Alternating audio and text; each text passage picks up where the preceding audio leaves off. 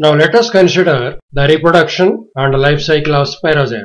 Spirogyra reproduces by vegetative method, asexual method, and also sexual method. This vegetative method is by fragmentation. So when the filament grows to a long size, either it is accidentally broken or the cross walls dissolve, breaking into pieces, each piece develops into a Spirogyra filament. Asexual method is by chlamydospores and echinates. Sexual method is by conjugation. This conjugation is of two types. One is scalariform conjugation and another is lateral conjugation. This lateral conjugation is again of two types, indirect and direct. Now let us see these methods one by one. I have already told you the fragmentation is by breaking the filament into pieces, and each piece can develop into a new plant. Now let us see asexual method. Chlamydospores. What are chlamydospores?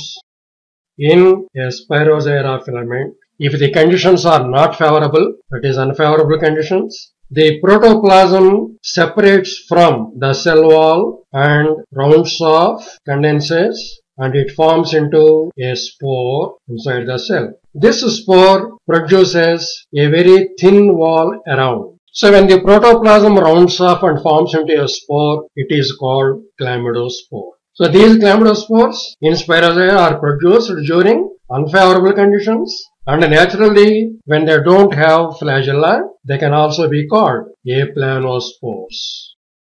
Echinates. In the previous sessions, we have seen what are echinates. In echinates, the protoplasm does not condense. The cell remains as it is, and each cell develops or forms a thick wall around like this. So the thick wall makes it resistant to unfavorable conditions, and they can survive for long periods under drought conditions.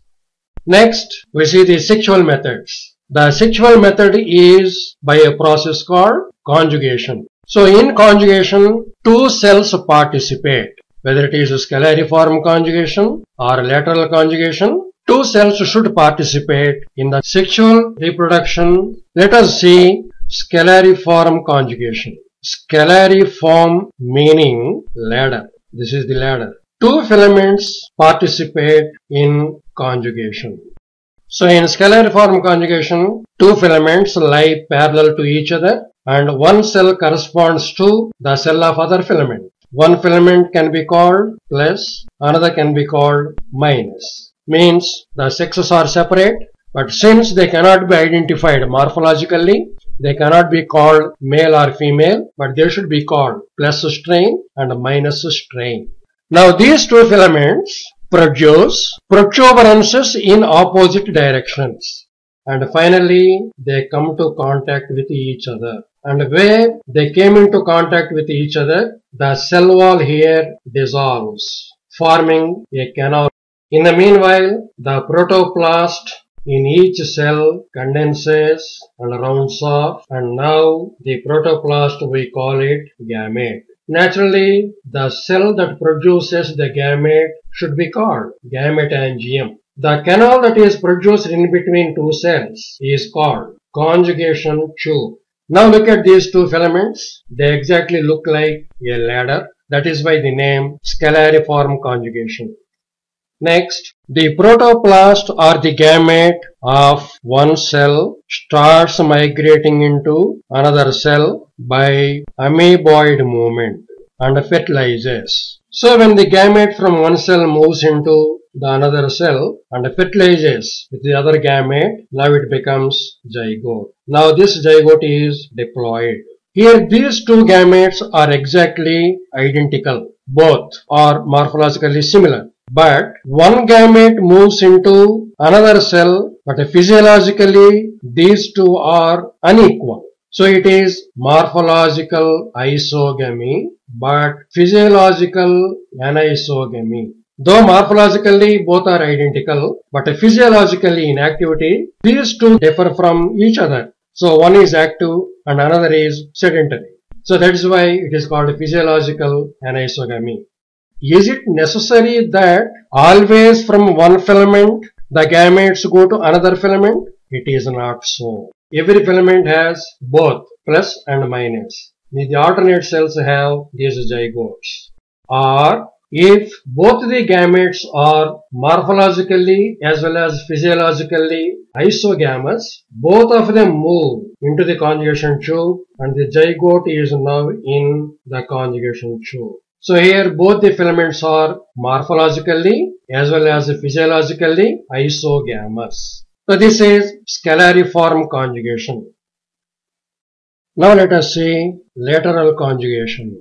In lateral conjugation, the cells present in one filament participate in sexual reproduction. So here the sexual reproduction takes place between two adjacent cells. These two cells participate in conjugation. So each cell produces a protuberance just adjacent to the septum and they grow in opposite directions. The protoplast rounds off, forming a gamete. Now these two lateral protuberances join with each other and at the place of joining, the cell walls dissolve here, thus establishing a lateral conjugation tube. One gamete move into another cell and fuse with this. This lateral conjugation is of indirect type. So finally, the zygote is found in one cell. So this is indirect lateral conjugation. Now let us see direct lateral conjugation. Direct lateral conjugation takes place between two cells which are adjacent to the holdfast, means this cell and this cell. This acts as male and this acts as female. In the second cell from the base, the protoplasm becomes a gamete and this gamete when compared to the female gamete, this is smaller in size and it has a small projection called papilla. This gamete pierces through the cross wall between these two and enters into the female cell and fertilization takes place. So this is direct lateral conjugation. So whatever be the method, the zygote, this is the zygote diploid, it forms a thick resistant wall around and undergoes a period of rest. So in this encysted condition, it is called zygospore, which is diploid. This can survive for prolonged periods under unfavorable conditions. When conditions favor, that is when the pond is filled with water, this zygospore germinates. So life cycle of Spirogyra. Life cycle of Spirogyra is haplontic. Here Spirogyra asexual reproduction. So Spirogyra produces chlamydospores, otherwise aplanospores and echinates. Spirogyra is haploid. These are also haploid and they give rise to again Spirogyra. In sexual reproduction, Spirogyra produces gametangia. These gametangia plus minus, they produce gametes. These gametes plus minus, and these gametes are non-motile, means no flagella or cilia. These gametes fuse, zygote is produced, zygote is diploid. The movement of these gametes is amoeboid.